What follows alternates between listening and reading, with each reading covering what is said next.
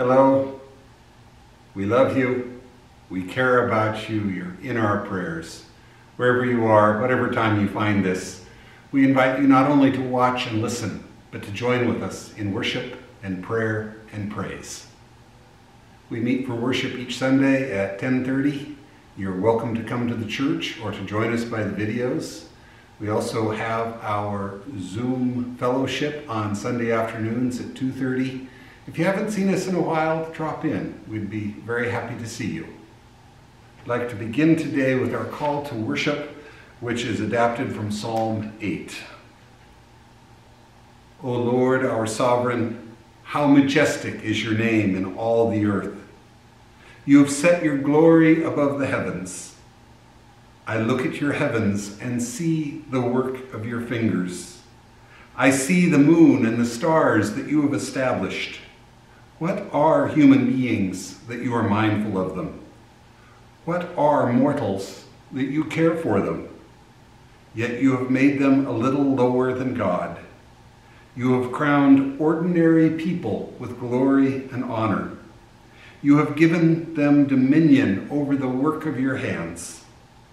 O Lord, our sovereign, how majestic is your name in all the earth. Let us pray. O loving God, we give you thanks for so much. We give you thanks for the beauty and the glory that we see in nature.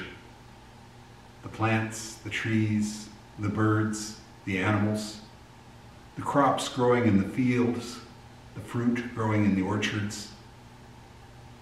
We thank you for all that you give that supports life. Help us, Lord, to know how to use it and how to share it. We pray for those who are sick and hurting. We pray for those who are hungry.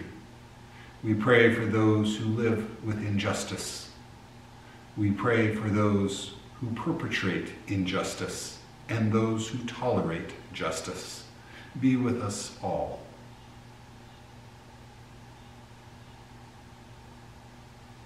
We pray for the people of Ukraine and the people of Russia.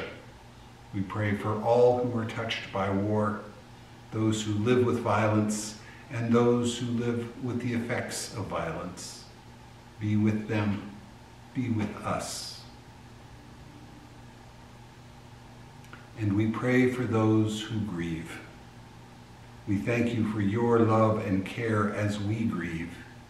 We ask the same for others. Bring the comfort that only you can bring.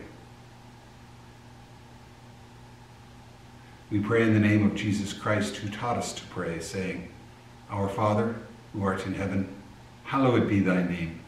Thy kingdom come, thy will be done on earth as it is in heaven. Give us this day our daily bread, and forgive us our debts as we forgive our debtors.